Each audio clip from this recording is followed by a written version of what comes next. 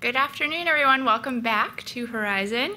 We've got a great number of sessions coming up, and we're going to start off with Linet Kwamboka from Kenya.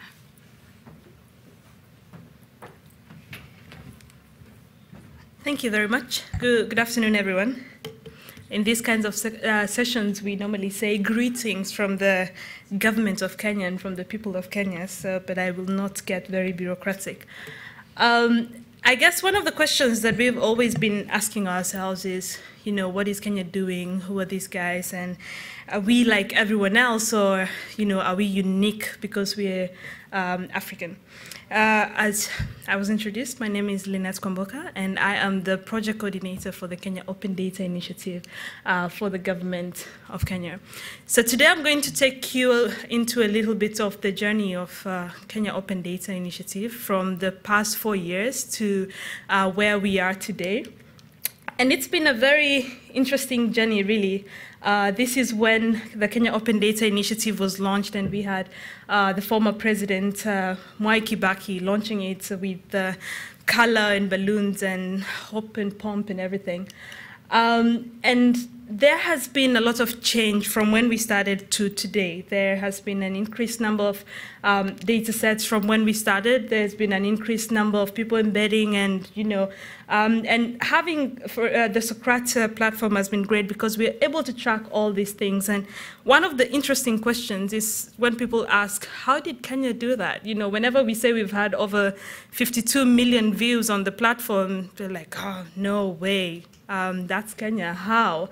There has been, I attribute these to two things, really. And I say one is we have tried to change the narrative. You will realize that since morning, for all the presentations that you have seen, no one has quite talked about anti-corruption or accountability. It's been about development and, transit systems and all great things that really cities should be doing with open data. But then when it comes to African countries, we like to talk about anti-corruption and accountability. And we realized that that is the one thing that was holding open data in African countries back. Because if I come to you as an individual and say, I think you're being corrupt, the first thing you say is, okay, give me time to go clean up my mess before I show you my data. But if I come to you and say, if you give us your data for us to understand where the government is making investment, so we will help SMEs make, better informed decisions, then you're more inclined to, wanting to do that. The second thing is our focus. We have planned and opened up a little more, and now we work more in partnership with, academia, civil society, media, trying to bring in more people into the idea of open data and trying to create as much demand as we can as well out of government. So our first year anniversary, it was great. We like to party mostly. And we sent 2 people to Helsinki for something they call the sauna bash or something. We had a cake. We used to be called the ICT board, and we cut cake and we ate. And then came the second and third year. Everyone expected that we would be celebrating every single year. But this is the time we went back to the drawing board, really, to see what is Kenya Open Data and what are we trying to do. One of the interesting things is during this time, a lot of the news that was in the media is Kenya Open Data is dead. Kenya Open Data hitting a dead end. Everything was just dead, dead, dead, dead. And I still meet people today who say, what happened to Kenya Open Data? You guys died off. And I say, Kenya Open Data really never died. And of course, Mark Twain says there are all sorts of lies, right? Lies, damn lies, and statistics. And a lot of what we tend to, rely on is the lies. But a lot of what I have today is statistics. You can see from when we launched to where we are today, there was never a time when the platform really had zero, access. It's always been consistent. And of course, this year we made a little more noise and we said, hey guys, we're here, and we've had, a lot more access. But then when you look at just this year alone, there's been, great improvement. So when people are asking, what do you mean you've had millions of views? And I'd like to say the Kenya Open Data Initiative, is one of the most accessed portals or websites really in Kenya. And sometimes I like to say it's also because it's run by Linet, so why not? We've had an interesting story is when we started, a day before launch in 2011, exactly a day before launch, the president, so His Excellency Mwai Kibaki, then refused to launch the portal because some ministers went to him and said, we are opening ourselves up to the West and they're going to know the operations of Kenya. What if they come and attack us? And he actually said no. So we have rented this very expensive, venue, and we have everything ready, all the invites, we're just ready to go. And he simply said, sorry, I cannot launch this thing. So there's a team of us who had to go there and actually convince him that open data is good for Kenya.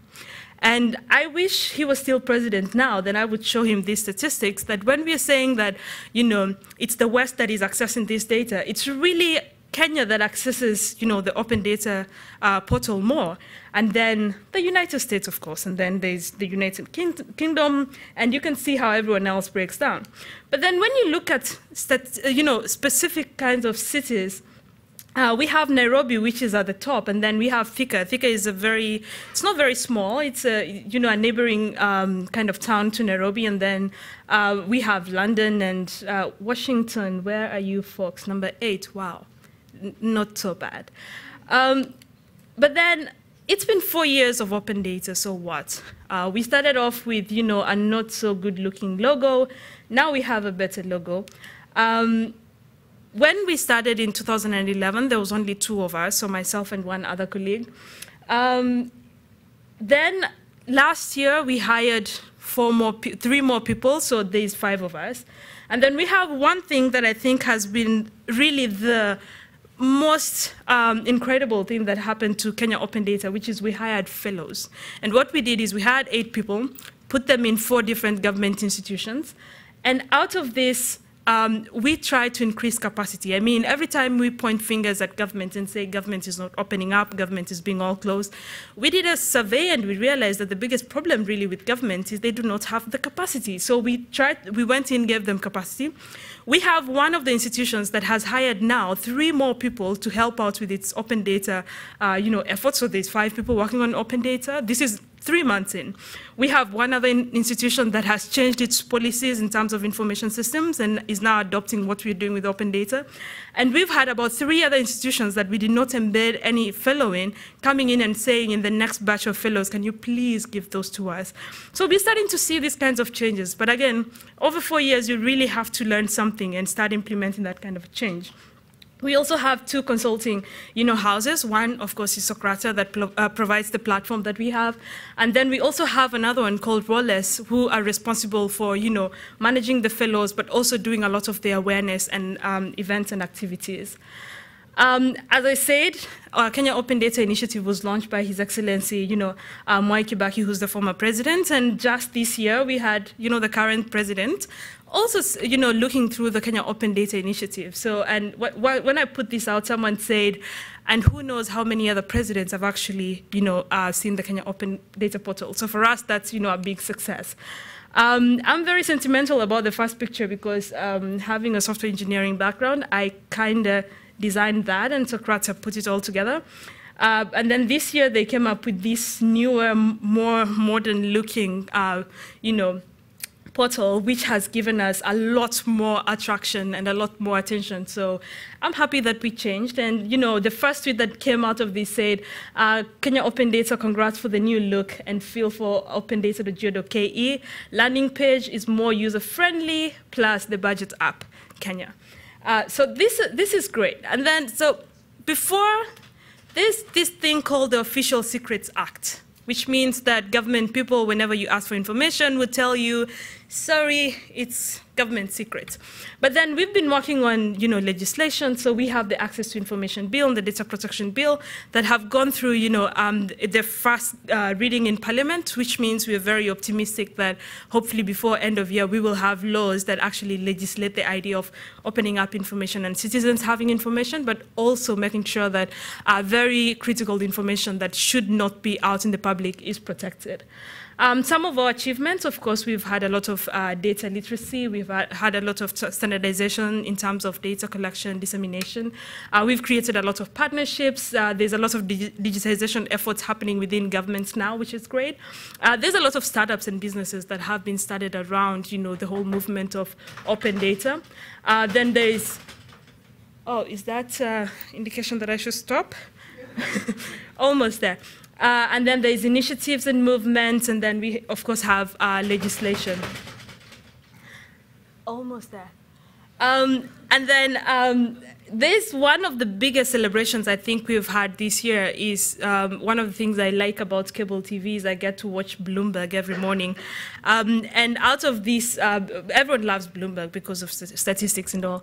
And this year, Bloomberg partnered with the Open Data Institute in the UK, and they decided to award, companies and individuals and institutions out there that are doing great work around open data. And, the Kenya Open Data Initiative came top 3 in the recognition. So we were very, very proud about that.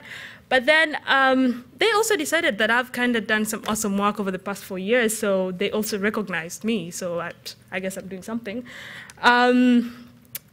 And I like to say that we are not there yet. We are almost there. Someone said Kenya has heavily invested in an online open data portal, but 77% of the rural population still prefer radio. Oh, well, I don't know if this is good news for Socrates. We might decide to go radio way. But for us, this is just to say that there are people out there who've looked at the situation and are trying to help, trying to give us solutions and saying, how can we work better in partnerships and with other people to actually ensure that every single citizen really has access to open data? Thank you.